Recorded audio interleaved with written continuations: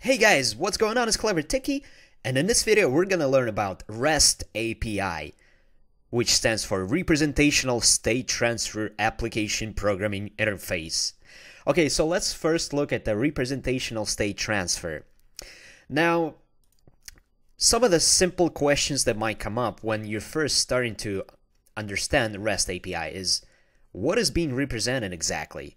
What is a state and what's being transferred?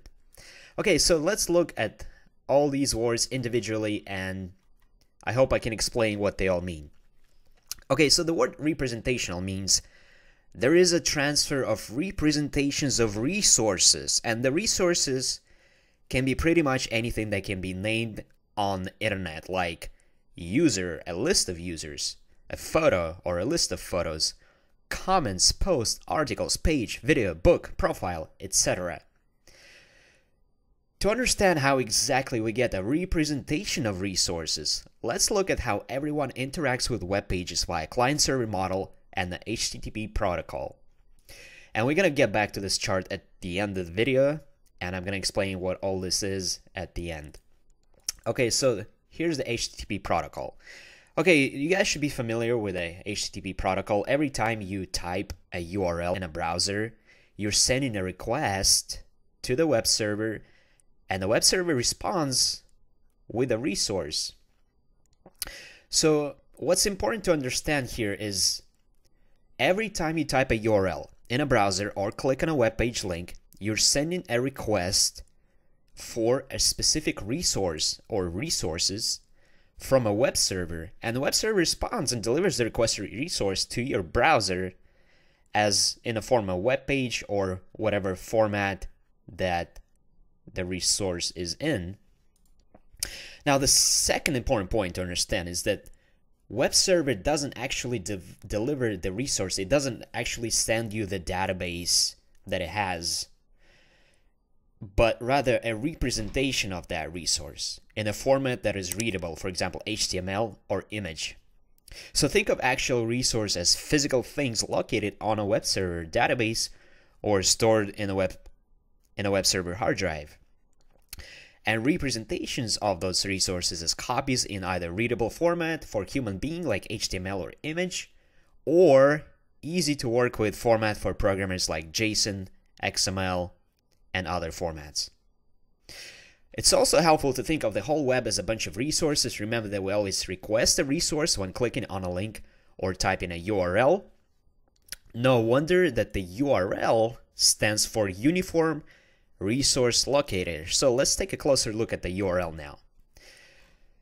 Okay, so if we go to this URL, or actually here you can see that the protocol is HTTPS, which is just a secure HTTP protocol, followed by the host name, which is clevertechie.com, and then we have a path to the resource along with its name.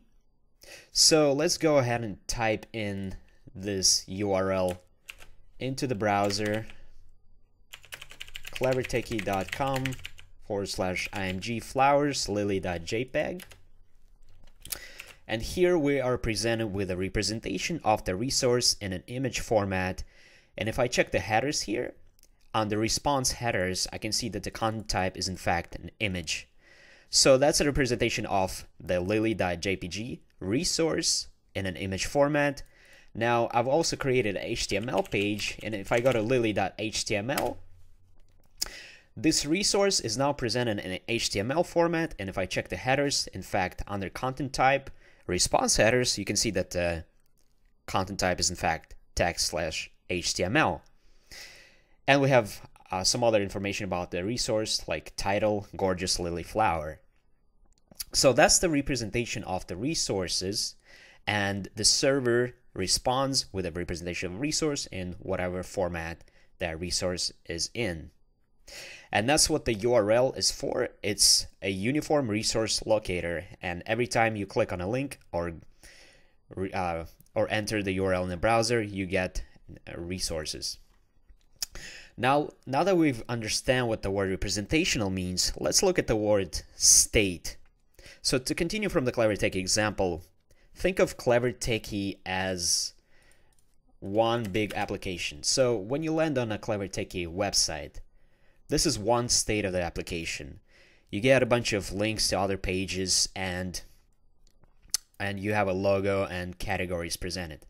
So that's one state of the application. Whenever I click on a link, for example here, the application state changes, and now we're presented with another resource, which is a page with all the other content of that resource.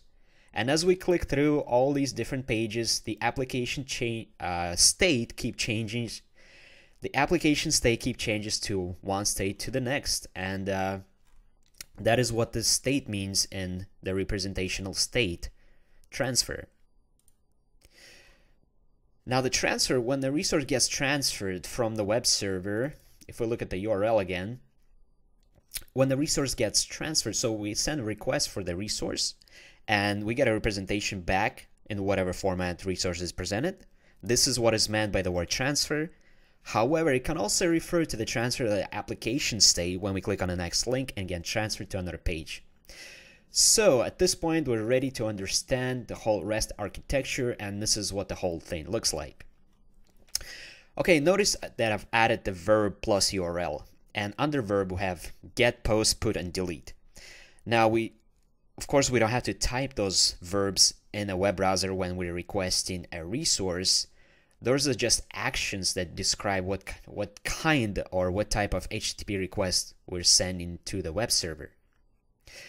Okay, so the most common one is get. So whenever I go to and type clevertechie.com, if I check the headers on top here, you can see that the verb is in fact get. And every time I click on a page, that's a get request. Now, and that's the most common one. Whenever you click on a link, it's usually you're sending a get request. Now the post, on the other hand, is used when you submit some kind of information, when you send a tweet out, when you log in with user and password, or when you subscribe to a newsletter. And as you can see here on the left side, I have a newsletter subscription. And let's go ahead and, I'm going to go ahead and test this out right now. I'm going to enter my name and email and click send it to me now. And I'm gonna be redirected to this welcome page. And now if I check the headers, you can see that the method is post, because we have posted information, and that's the method that was used by the application. Okay, so that's get and post and the HTTP verbs. Now, now that we understand how the REST works, let's look at the REST API. Okay, so as you can see here, the REST API is made up of a REST API endpoint URL. This is where the actual URL is located. The API URL is located. Then we follow that by the method and parameters. So think of the API, it stands for the Application Programming Interface, but you can think of it as a bunch of useful methods or functions. And the parameters are the parameters that we can pass on to these methods, just like in a programming language, to get what we want out of it. So in this example, you can see I'm using a flickr.com API, which is an image gallery site. I'm using their method to get information about a specific photo named flickr.photos.getInfo. And for the parameter, I'm using photo_ID, and I'm specifying the ID of the photo. And the server is going to send back a response, which is going to be the representation of the resource in all the available formats. Now, when we're using REST API, it's important to remember that we're not going to be getting HTML as a response, because that's not going to be very useful in a programming whenever we're writing our own programming application. And these are the most common formats that we're going to be seeing the representation of the resource whenever sending a REST API request. Okay, so that's how the REST API works. Now let's actually look at, let me show you an example of the REST API request. So if I go to flickr.com services API, this is their API documentation. And if I scroll down here under request formats, you can see REST. And they give you the endpoint URL and how to actually send the request. they also have a bunch of functions or API methods on the right hand side. But to make things easier, I'm actually going to go to a cool site called apig.com/console. And this is a website that already lists a bunch of available APIs. If you check this checkbox here, or scroll box, I'm going to go ahead and under API, I'm going to select Flickr. And under the API methods, it's going to list all of their methods, just like listed in their documentation. And under photos, I'm going to find the one to search for a bunch of photos, which is flickr.photos.search. So that's the method. And you can see that it added the endpoint URL along with the method. Now let's specify some parameters or arguments.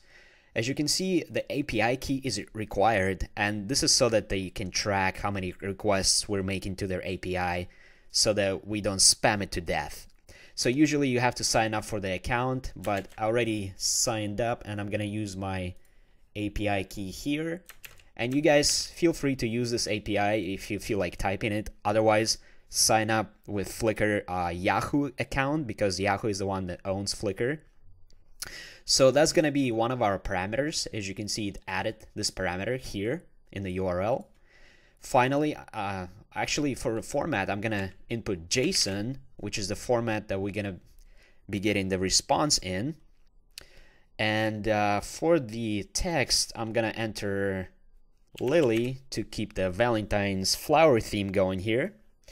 And finally, don't forget to change this HTTP to HTTPS, otherwise it's not going to work because it's supposed to be secure.